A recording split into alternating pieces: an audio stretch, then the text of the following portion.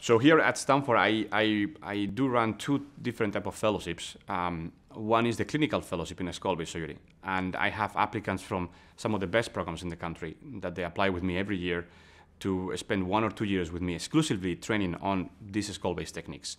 And again, this is one of the most demanded skull-based programs in the country because of our reputation, the reputation of my team, of Stanford, and the large volume and complexity of cases we do. And then these fellows that are trained with me, they were residents, then they transition to fellows, then after training with me, they just go in the world and start their own practice, and they start becoming expert skull-based surgeons on their own. Then I have a second fellowship, which is what we call a research fellowship.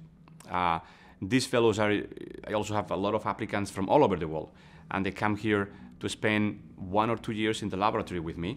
And in the laboratory, they did the same I did, 16, 17 years ago. They trained with anatomical specimens. They spent countless hours doing amazing, beautiful dissections that increase their knowledge and increase our knowledge too, because they are discovering or they are understanding better new areas. And that knowledge we can translate into the operating room to do better for our patients.